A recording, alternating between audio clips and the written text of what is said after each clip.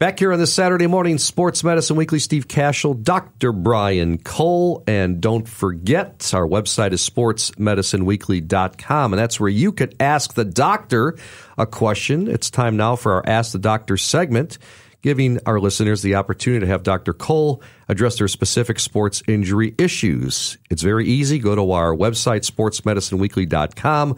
Go to the homepage and look for the picture of yours truly and Dr. Cole, and click on the link, and you can ask the doctor a question. All ready, Doc? I am ready. Challenge me. Question number 1. What is dead arm syndrome, and what causes it? So, Steve, dead arm syndrome certainly has to be differentiated from a stinger, which we'll sometimes see in football players where they get a direct blow to the neck or the head in a very tough position that causes transient compression of nerves in the neck and the spinal cord.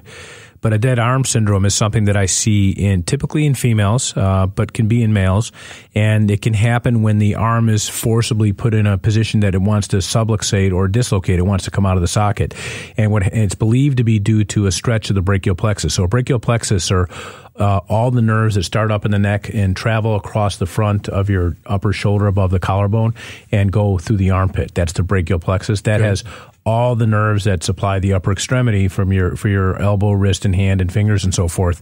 And when there's a provocative position that the arm goes into, it provides excessive stretch, believed to be to the brachial plexus, and it causes significant pain. It could be almost a paralyzing pain, a very sharp discomfort, and numbness and so forth. And sometimes it can be left with a little bit of weakness.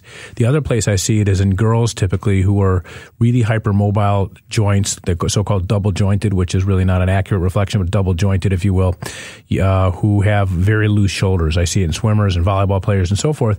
And they say, look, every once in a while I put my arm in a very provocative position overhead with it rotated backwards, or I carry something at the side and the shoulder partially comes out of socket and it stretches the brachial plexus and they feel like their whole arm goes dead or numb. That's what dead arm syndrome is. And to treat it, typically you have to deal with the underlying condition, which is most commonly shoulder instability. And if a patient's never had a dislocation, a lot of times that shoulder instability can be corrected with physical therapy. So we always try to minimize the need for surgery, and therapy can be very helpful. All right, question number 2 before we say goodbye on this Saturday morning for Sports Medicine Weekly. What are the most common running injuries you see, Doc? Well, there's a lot of them, but I'd say far and away is what we call patellofemoral pain syndrome or anterior knee pain. And this is a condition where there's muscle imbalance across the kneecap joint that hurts both knees symmetrically. People don't like going up and down, typically downstairs, because they'll have discomfort. There's no swelling. There's a sign called the movie theater sign where people sit with the knee bent for a long time. More common in women than men, just based upon how their hips are built. And it gets better with strengthening, glute medius strengthening, changing running techniques and so forth. But improving flexibility and strengthening almost always fixes the problem. Certainly running doesn't make it worse structurally, but doing proper exercises can get rid of it so they have less or no symptoms while running. We sometimes see Achilles tendonitis. That's also treated with rest, ice, compression, and elevation. Hamstring strains, not as common, but I've had one of those myself. And plantar fasciitis, that's otherwise known as heel spurs. We see that. Shin splints, which is tibia, the front of the tibia or the shin bone gets very, very uncomfortable. Another common one is iliotibial band syndrome. That's also known as runner's knee, where the outer side of the leg gets very painful with repetitive activities. That's one you never want to run through.